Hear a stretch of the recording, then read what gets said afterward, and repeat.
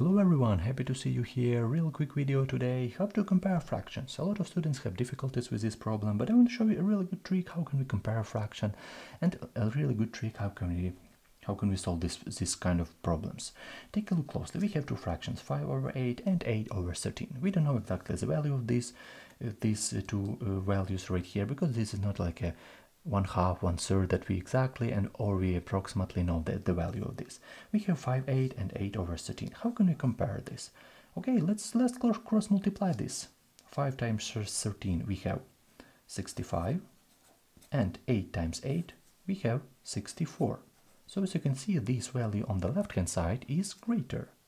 So this is the answer. But how can we prove this method? This is method correct or not correct?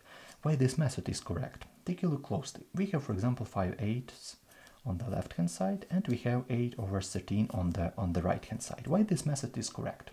Take a look closely. We just multiplying both sides by 13 right here by this denominator, and this denominator and numerator we multiply by this denominator. We have 8 times 8, and take a look closely. This denominator are the same, because we have 8 times 13 and 13 times 8. This is the same, but in our numerator we have 5 times 13, which is equal to 65, and 8 times 8, which is equal to 64.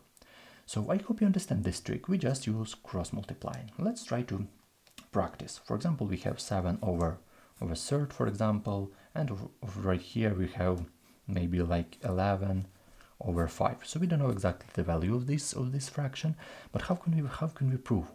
Okay, let's use cross multiplying right here. We have 5 times 7, we have 35, and right here we have 3 times 11, we have 33. So the left hand side is greater.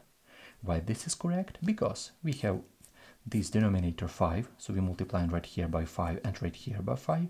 We can easily cancel it, but we don't need to do this.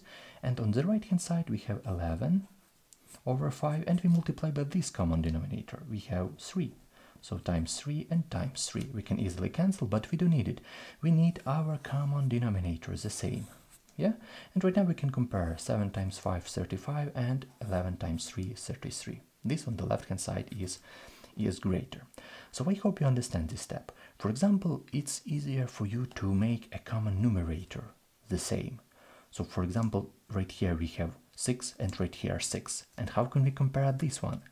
And right now this is one moment, because you need the less denominator, not the greaters, but the less. If you're talking about denominator, you need to find the less denominator than this one or than this one. So I hope you understand this method. Write a question in comment. This is a real quick video. I want to show you this trick right here, because a lot of students have difficulties with this problem. Thank you for watching, and see you in the next videos.